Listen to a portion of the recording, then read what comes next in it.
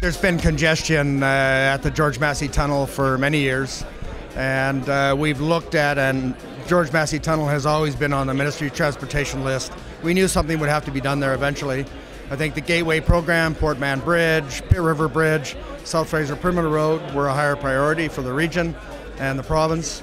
And now we're looking at the Massey Tunnel, and we did a couple of years of consultation. More than 2,000 people participated, and really it's congestion, reliability, goods movement, safety, better transit, improved transit. All of those things are important to people, and they just want us to get on with something.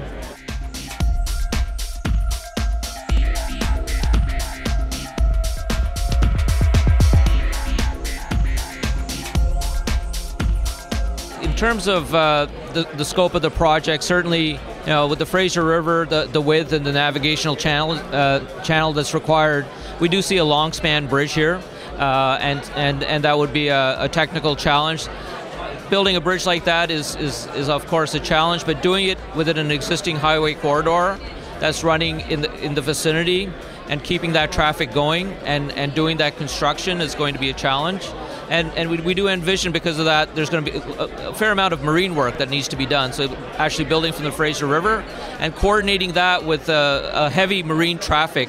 It's a very industrial river, a well-used river, and doing that coordination from a materials management and logistics perspective is going to be one of the key challenges here. We have interchanges on both sides, major highway interchanges. In order to replace those and also keep the traffic moving, there's going to have to be quite a bit of a series of construction staging, where some structures are replaced, and then traffic is moved over, and then the older bridges taken out and new ramps built.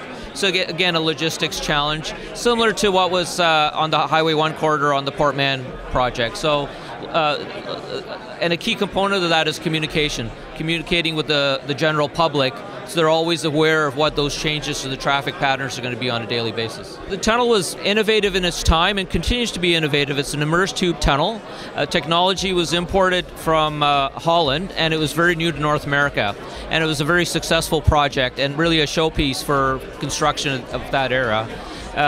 The challenge with that type of technology now is with the seismic requirements in the Lower Mainland. The tunnel would not be able to withstand a significant event, and that would lead to the potential loss of the Highway 99 corridor. Now the team has to go out and do more technical work, business case, do all the details, things that you need to do to make sure the concept makes sense and it all works, and that's where we're at right now.